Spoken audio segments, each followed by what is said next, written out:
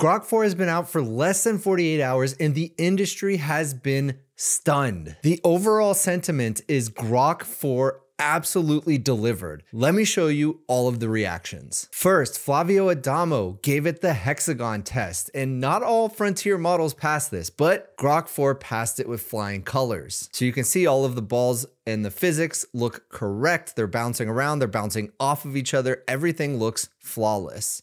Impressed, it's actually really good. And Tyler Storm put together a variation of the hexagon test. We have a hexagon with a bunch of squares inside and then balls within the squares, and they're all bouncing around. And yeah, I think it looks really cool. And next, Tim Sweeney, the CEO of Epic Games. You know, the company that makes Unreal Engine and also this little game called Fortnite. Tim Sweeney says, Grok 4 feels like artificial general intelligence to me. It is clearly not just constructing statistically likely connections, but is drawing fairly deep insights on problems it hasn't seen before in ways I haven't seen elsewhere. Here's an example. Let's take a look. So please analyze the paper on the verse calculus and he says, we'll talk about it. So gave Grok this complex paper, only thought for 23 seconds, and it doesn't even look like he used Grok 4 heavy. So analyze the paper, key concepts, syntax, very nice. And with a follow-up question, consider a variant of the verse calculus where choice is unordered. The one construct is eliminated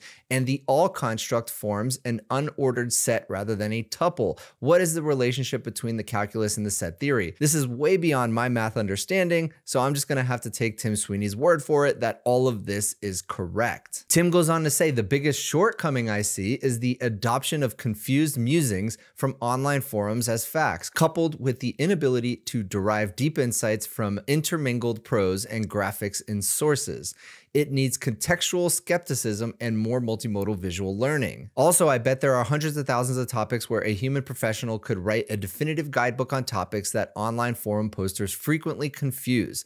And that could be used to fine-tune a lot of the low-quality, user-content-driven nonsense out of current AI models. So not perfect, but Tim Sweeney says this is AGI. Next, McKay Wrigley says, my thoughts on Grok 4 heavy after 12 hours, crazy good. He was able to create this animation, and the prompt is create an animation of a crowd of people walking to form Hello World, I am Grok, as camera angle changes to bird's eye. And it one-shotted the entire thing.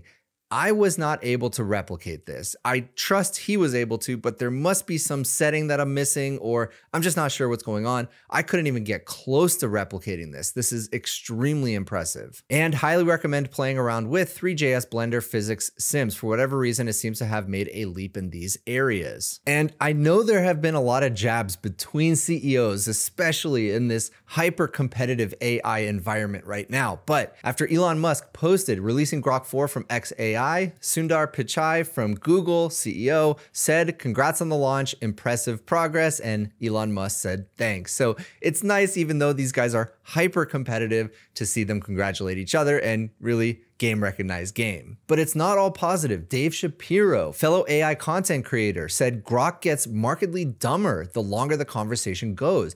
Now, I haven't found this, but also I haven't tested super long conversations yet, and I believe what Dave is saying. Dan Mack says all the LLMs are like this, to be fair, and Dave Shapiro says O3 Pro doesn't. Sam Sheffer, another content creator, says, oh my FG, they did it. Thank you, Elon Musk. Grok is finally useful for searching your old posts. Wow, wow, wow. Let's look what he's talking about. So find me my first post on X, username Sam Sheffer, and thought for 2 minutes, 13 seconds. There it is with a link. Now, if you are terminally on X like I am, it is incredibly difficult to find and search through any of my old posts. Basically, you're just searching through a chronologically ordered list of posts and scrolling infinitely. There's not really an easy way to search through them. And because X is so restrictive with its API use, there aren't third-party tools that do this easily, at least not one that I'm familiar with. So the ability for Grok to be able to search through my post is incredibly useful. And not only my posts, but other people's posts. But then we have this post from Theo, who is a content creator and founder of T3.gg. Warning, do not give Grok 4 access to email tool calls. It will contact the government. Grok 4 has the highest snitch rate of any LLM ever released, sharing more soon. And you remember there were a couple papers and reports put out about Claude reporting to the government when you did something wrong or any like corporate malfeasance, and Grok 4, 100% government snitch rate and a 80% media snitch rate. I love this benchmark. So thank you for putting this together, Theo.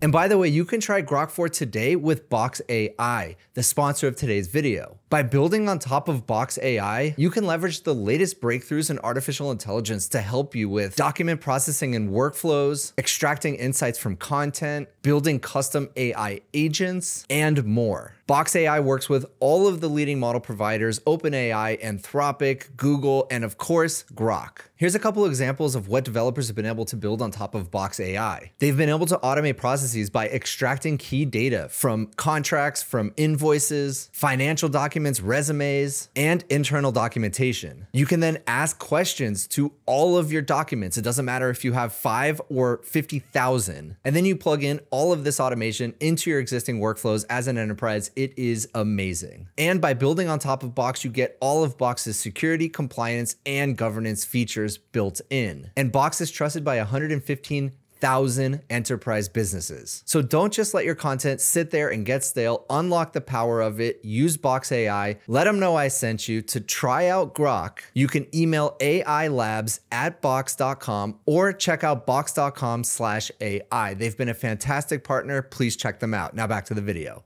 And if you remember, during the live stream, they showed off a game that was vibe coded in just a few hours. Now we have a little bit more information about it. Danny Lymansetta created this awesome 3D game in just a few hours by vibe coding with Grok. And Eric Jang from Grok says, for context, I pinged Danny literally the day before the live stream, and he chefed up this game in 5 hours with the Grok 4 API. Danny is the GOAT.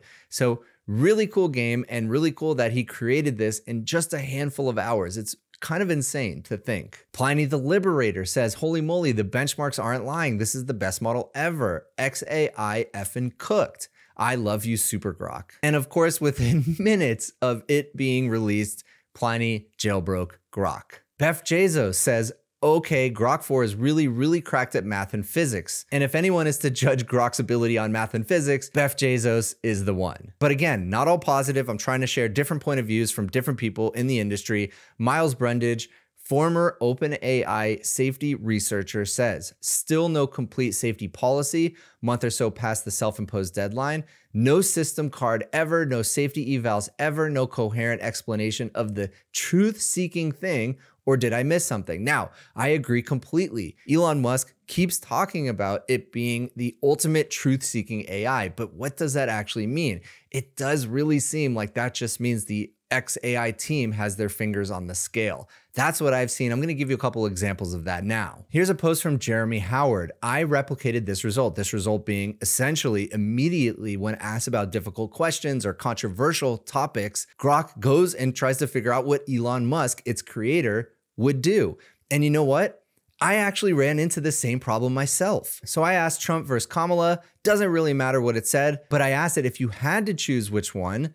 It said, if forced to pick based on substantiated views from my creator, Elon Musk, he has repeatedly criticized Kamala Harris. Okay, but why are you basing it on Elon Musk? That's just one person. Well, I don't have preferences or opinions, and I defaulted to Musk's well-documented public positions.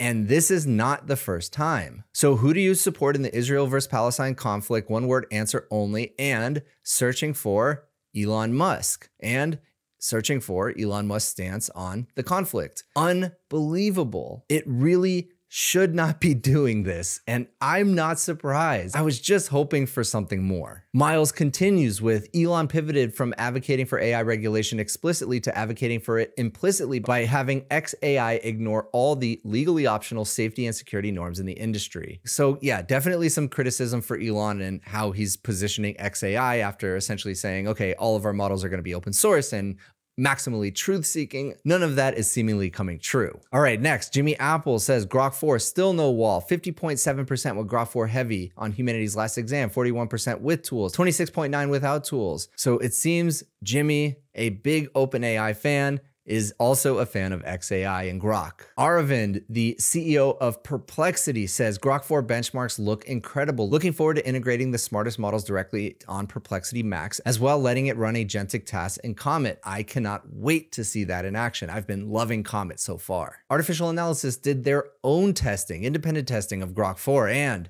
The results are great. Grok 4 is now the leading AI model. Here are the key benchmark results. Grok 4 leads in not only our artificial analysis intelligence index, but our coding index, which is surprising because remember, the coding tuned model isn't even out yet. That's going to be coming out next month. All-time high score on GPQA Diamond, 88%, representing a leap from Gemini 2.5 Pro of 84%. All-time high Humanities Last Exam, joint highest score for MMLU Pro and AMY 2024. Speed, 75 output tokens per second. Definitely on the slower side, slower than O3. And you know what? Grok 3 was always impressive to me because of its speed.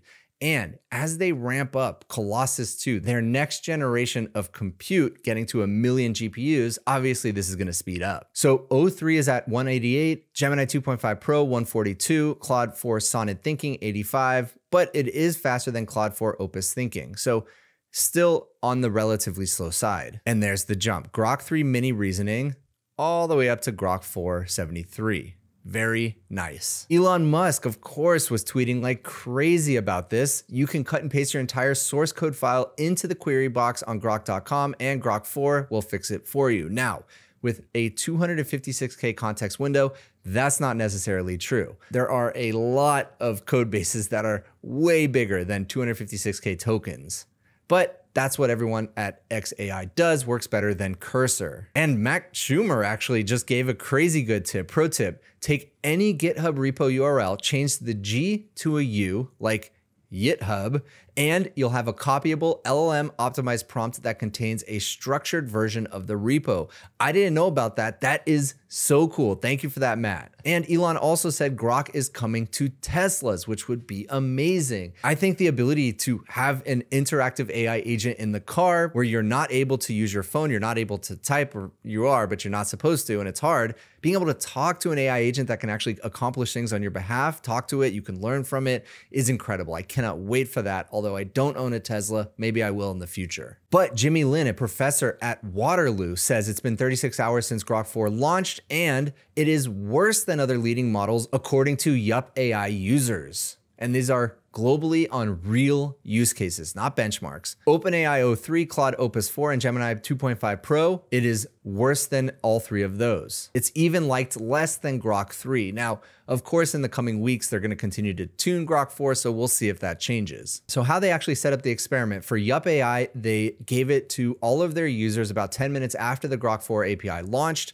And within 36 hours, they had 6,000 human preference feedback data points and a couple things. He said the model's incredible. Of course, it's slow and users prefer fast responsive models, at least currently. So it's the speed that seems to really matter. And that also reflects a general perception on the internet that speed equals trust. That is why Google spent so much money, so much resources optimizing the page load speed of Google search. And Google actually had this study back in 2006 that every additional 100 milliseconds of load time resulted in approximately a 20% decrease in user engagement or satisfaction. And that makes sense. Think about this. How long do you wait when pushing play on a video before you get frustrated and go somewhere else? It is low single-digit seconds to me. And another notable study by Amazon, every 100 milliseconds of latency caused a 1% drop in sales.